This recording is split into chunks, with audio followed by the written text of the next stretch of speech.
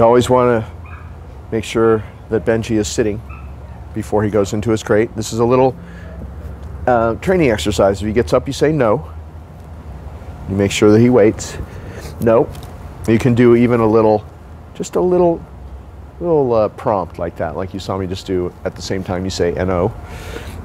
And then he's supposed to wait until you pat his chest and say go.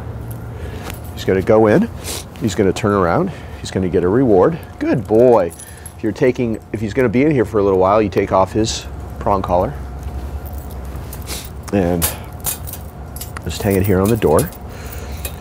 And he's been sleeping overnight in here at my house, and we've never actually done this this crate exercise out in this yard. I'm just doing it because it's a much bigger space than in my house, so we can show you more clearly exactly how to do it. So he's never done it here, and that's why he got up a couple of times, but usually he's absolutely perfect in the house. He knows to wait. He knows if he doesn't wait, the door closes again. So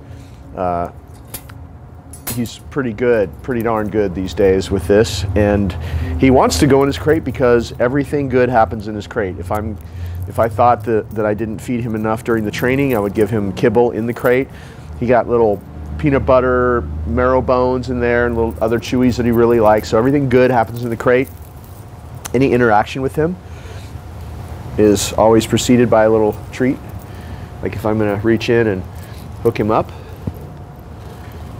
I'm just going to give him a little treat, reach in, hook him up to his collar, and then he knows to wait.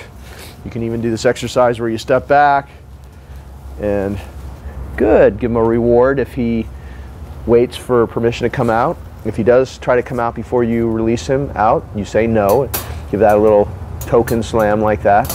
He knows what that means. But if he waits, then you can kind of turn so he's sort of on your left this way, and pat your leg and say, okay, he'll come out. I always take this opportunity to do one of those little left turns there. Go back, close the door, because you always want this door closed so that he has to have permission to go in and come out. And then you can just walk him to wherever you're walking him to. Okay, bud.